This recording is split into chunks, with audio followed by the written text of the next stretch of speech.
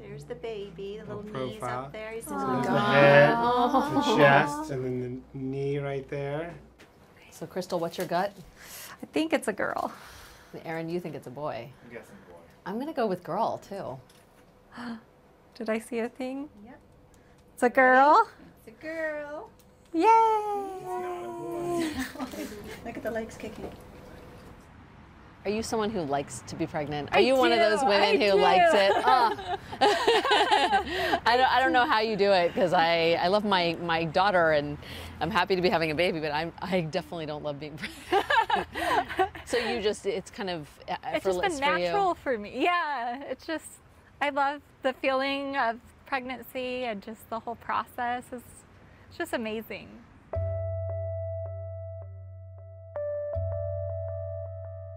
Crystal has 9 kids, 3 biological and 6 adopted. But the baby she's carrying right now isn't hers. I'm 4 weeks away from giving birth, and it's, you know, everything that I put into my body and everything that I do is for my baby that's growing inside of me. What's it like to be carrying a baby that's not yours? I feel like it's kind of my responsibility to make sure this baby is as healthy as possible as I would with my own. So you don't feel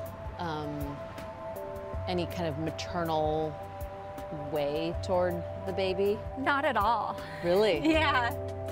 I think there's a lot of negativity about surrogacy out there, like the surrogate goes crazy and takes the baby. I get the question all the time, like, aren't you so attached? I could never do that, you know, and just give this baby away.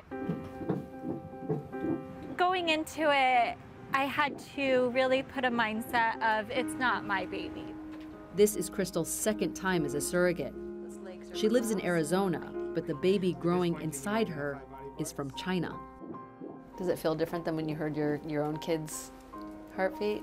A little bit. It's more like, I can't wait to tell them. How will you communicate with them and tell them? So there's an app called WeChat, and it translates back and forth. So are they waiting to hear from you right now? They're waiting. They've been waiting all day. They sent a message this morning saying, we're so nervous. So the dad texts back an emoji of like bouncing buns. They use a lot of emojis when they text back, which is really cute. It's kind of surreal that you're communicating with the parents of the baby inside of you in emojis. Yeah, it's so reflective of our time. It really is. So a lot of folks come to the United States because it's regulated. We have laws that allow them to get their names on the original birth certificate as the only legally recognized parents. Anybody who is born here in the United States, regardless of who their parents are, is a U.S. citizen. The majority of surrogacy pregnancies in the U.S. are done with gestational carriers. Hi. That's the name for a surrogate who has no biological connection to the child she's carrying. In just 10 years, the number of babies born by gestational carriers more than tripled. Hi. Say hi. Can you use your words? When we got all the legal contracts, for me, you know, it really became very, very real. Yeah, it's not just legal risks, it's, you know, medical risks, financial risks. Exactly. Risks we don't even know about yet, because this is still a very new field. I imagine that there are so many complexities and even ethical issues with regard to surrogacy. There's no surrogacy law that's uniform in the United States. Some states completely outlaw it, and it's a felony to be involved in a surrogacy. What's it like to be working in a profession where, in many ways, the laws are still being written? It can be a challenge. So you have to surround yourself with good professionals when you're going through a surrogacy journey who know where it's appropriate to do this and where it's not.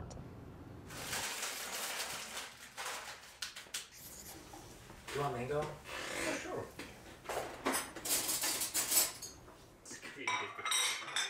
We're like...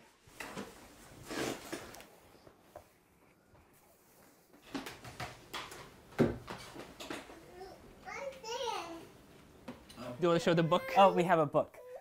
So when Liliana is Frankly, Old enough. Well, like once she stops ripping books once she apart. stops ripping books. Where is the book? It is there, I saw it. Oh, not that one. That one's Oh, terrible. no, No, that's the Christmas gay one. What Makes a Baby? That's the book. Oh, that's the... Oh, okay. We have a book called What Makes a Baby, which tells about the sperm and an egg and a womb. And in your case, there was a man and 2 women that contributed to you coming into this world, and lots of other people who were helping along the way, including doctors and lawyers and business professionals. And there are many different kinds of families. Miro and Jeremy found a surrogacy agency which vets women who want to be surrogates and matches them with intended parents. Then they found an egg donor and fertilized her eggs with sperm from each of them. One of those embryos was then transferred to Chelsea, their surrogate. Since I've been here, if I remember. All of this together, plus legal fees, medical bills, and travel costs, added up to $120,000.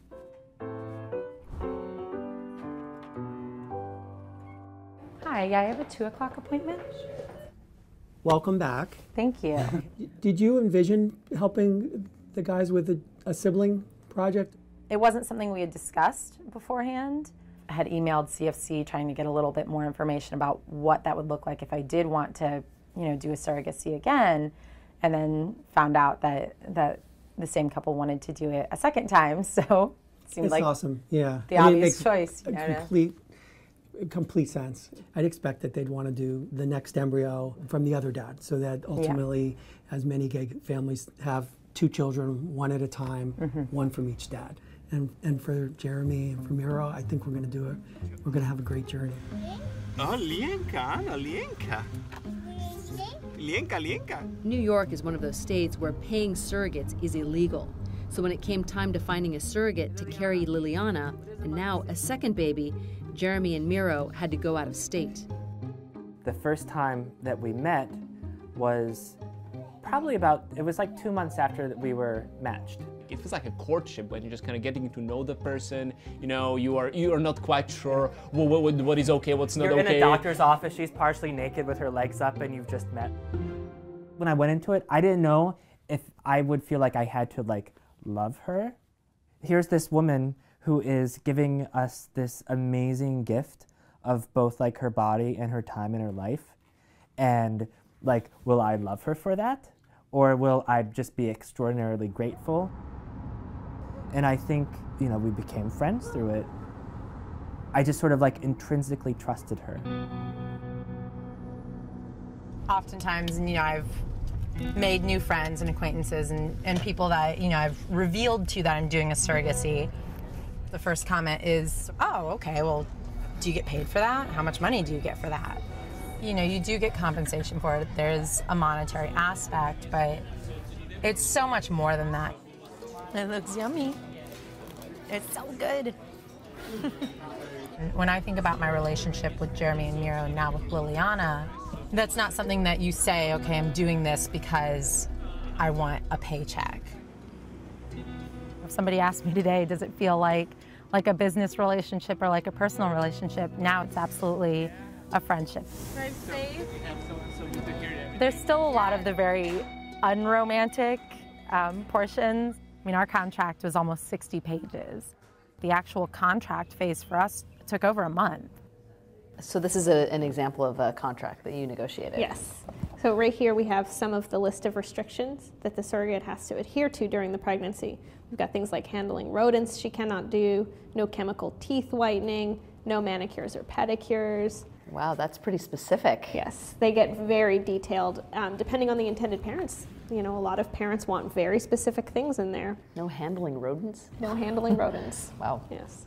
Here we talk about termination or reduction of the pregnancy if something is wrong during the term of the pregnancy, making sure that that's clear to the surrogate and that she's comfortable with doing what the intended parents might ask of her. This is the financial part, health insurance, a lot of paperwork. The doctor signs stuff, the parents sign stuff, the attorney signs stuff, all stating the same thing, and that's, we complied with the law, the surrogate is not the parent, the parents are the parents, and everybody agrees. How does the kind of pay structure work for a surrogate? Does she get paid certain amounts at different stages of the pregnancy? Any payments that are in the contract are not payments to her for a live birth or a healthy baby or even a child in any way. The payments are for pain and suffering, and they're paid to her throughout the span of the pregnancy. Why isn't payment contingent upon delivering a healthy child? I mean, ultimately that's the goal, right? If they are contingent on a live birth or a healthy birth, then that could be construed as human trafficking or baby selling, because you're paying for a live person rather than the pain and suffering of what the surrogate is going through for the span of the pregnancy. So I'm about to get my first shot for my surrogacy pregnancy, and I'm really, really nervous. Can I ask how much you make from being a surrogate? Yeah. The first time that we went through it, we got $25,000. And then the next time it's $27,500. So every time that you do it, you get more. Do you feel like being a surrogate is a job? I look at it as more like a service, like trying to help somebody else create the family that they want. Any news from her yet? Oh, she sent back. Oh. She put, last night I've been dreaming of a baby in front of me to smile. Aww. So she was dreaming about it last night. That's so sweet. How does that feel? It makes it all worth it. All the shots and everything that you go through. When you just hear how happy and that they're just dreaming about this every night and just, it's just the best feeling. It's like the greatest gift you could give someone.